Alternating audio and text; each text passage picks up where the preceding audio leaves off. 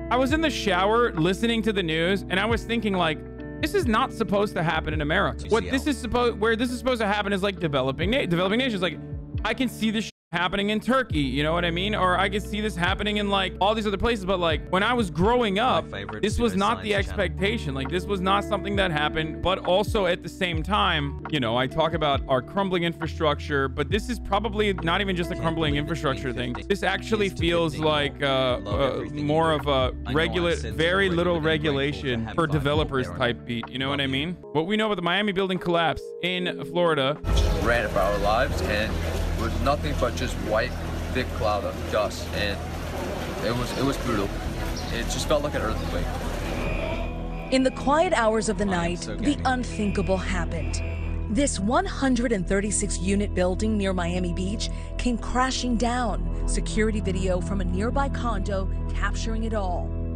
This whole building right here is gone. The whole back side of it, everything to the beach, it collapsed. This is going to be an entire building. 1, 2, 3, 4, 5, 6, 7, 8, 9, 10, 11, 12, 12 to 13 stories. Many inside running down to the street. You okay, man? Gabe Neer feels lucky to be alive. He just moved into one of the condos at the oceanfront Champlain Towers South 11 months ago. I didn't think it was real. I thought it was a dream. There was a lot of rumbling noises going on when it first collapsed, and the second collapse was even more intense. I pray that everybody will make it out safe if there are. First responders rushed to the scene, searching. Oh, chatter, it's worse in third world countries. Never mind then. We should not do anything about this then. Like, the expectation is that this sort of thing does not happen in America, which is like literally the wealthiest nation on the planet. That is the whole point. What good is it to have all of this wealth if you can't even build buildings that don't collapse? This is a part of the problem with how much Miami grew and how little regulation occurred around that growth. Here is the building before the collapse, and then after. A scene more reminiscent of Syria than South Florida. The scope of devastation fully revealed once the sun came up. This just doesn't happen. You don't see buildings falling down in America. Here we had a building literally fall down. The desperate search continues for those who did not make it out. This video shows the Miami-Dade Fire Rescue searching in the parking garage under the pancaked building. Another body was recovered from the wreckage tonight. The problem with this also is that, like, these people are putting their lives at risk. It's very unsafe for all the people to go in right now as well, because, like, the building could very easily collapse on top of them. There were so many problems with the building. Major structural damage to the concrete slab below the pool deck, abundant crackling and crumbling of columns, beams, and walls of the garage walls. Residents also complain about cracks in walls and water leaks. This is definitely caused by negligence and is absolutely terrible. I hope more people are found safe. Yeah.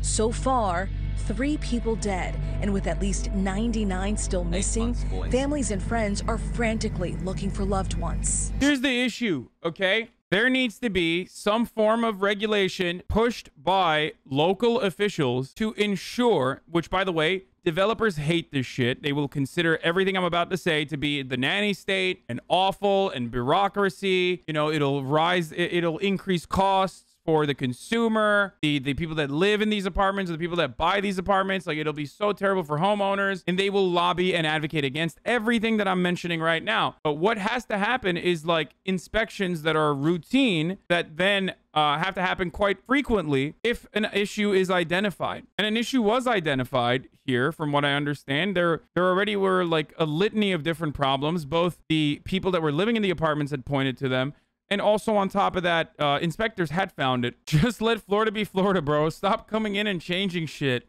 This is what you sign up for living in Florida? Yeah, no, totally. Come on, bro. You don't understand. Like, we don't mind it, dude. We'll just die. Who cares? But, like, at least it's, like, you know, cheap housing, right? The Champlain Towers South were built in 1981 in Surfside, just 6 miles north of Miami. 12 stories with 136 units.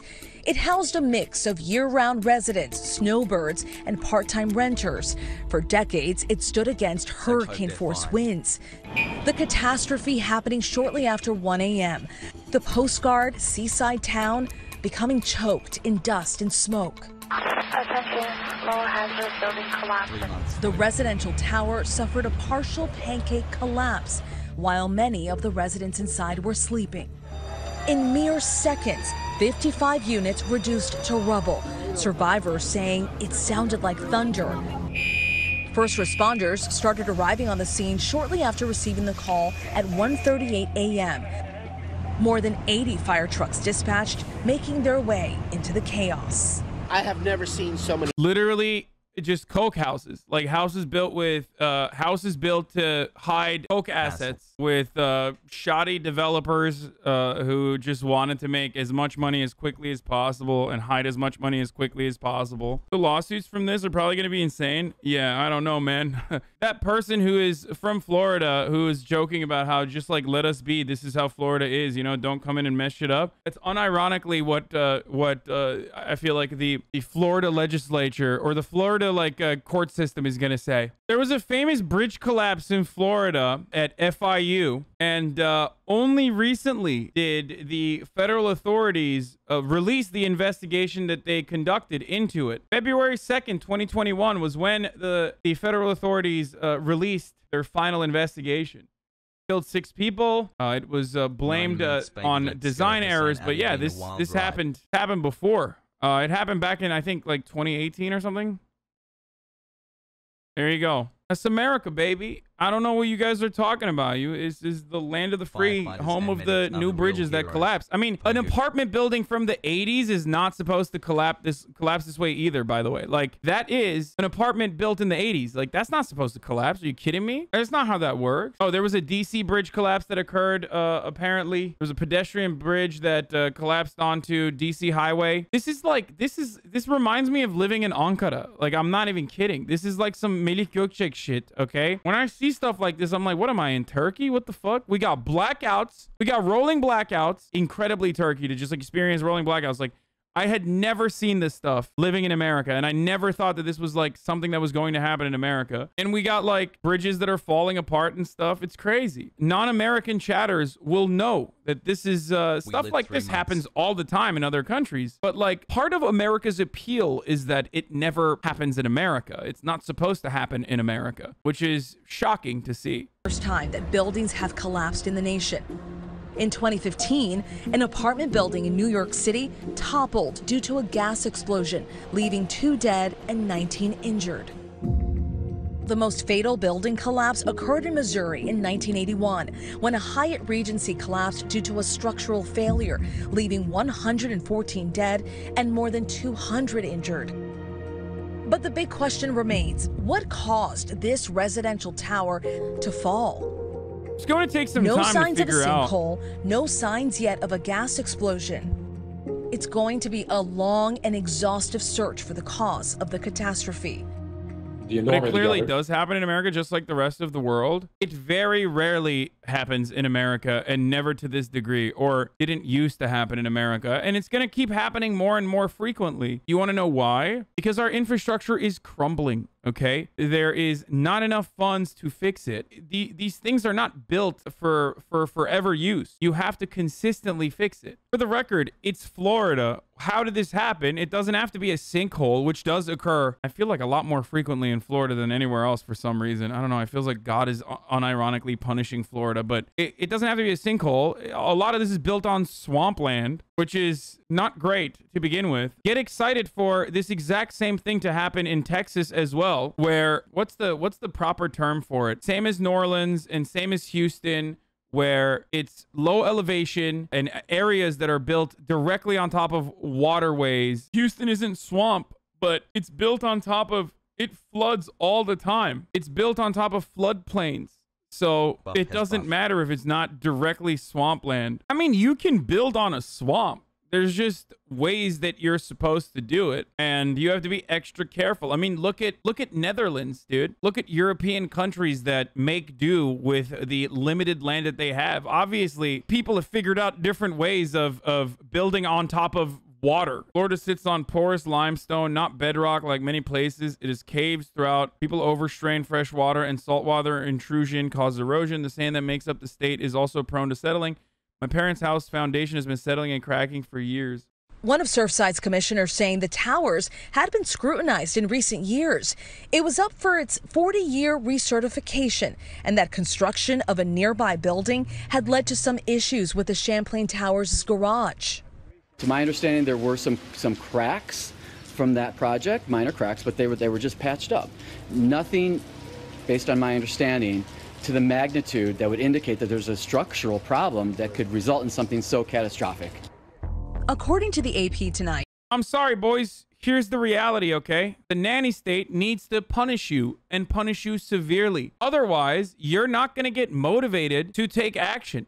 No one, and I mean no one, cares about the safety of, like, developers don't care about the safety of the individuals living in their apartment complexes, especially beyond how it impacts their bottom line. Not a single person under a capitalist organization of the economy is going to be motivated by caring about human beings, following building code, or anything like that.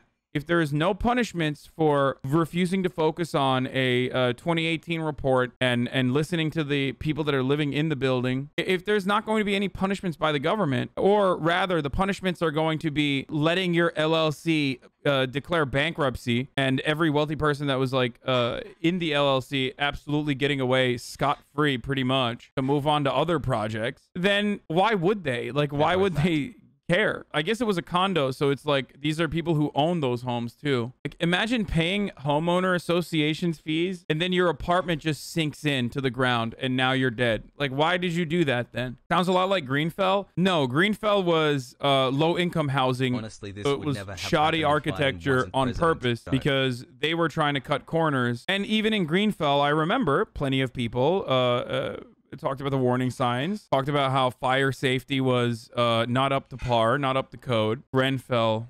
Yeah, not Greenfell. Sorry, Grenfell. Whatever. This reminds me of the time Joe Rogan had to tell Dave Rubin about the need for regulations when it comes to construction because of the corners that get cut. Oh, yeah, absolutely. an inspector had been on scene as recently as yesterday for that recertification process. Investigators will likely look at other clues. A 2020 study out of Florida International University, which found that land in the Champlain Towers area had been sinking at an alarming rate during the 1990s. I was like shocked because we saw that the building moved 20, 30 years ago, which means that whatever caused the collapse didn't start this year. It started many years ago. Meanwhile, the search for the missing continues. First responders pivoting from inside the building to underneath the rubble.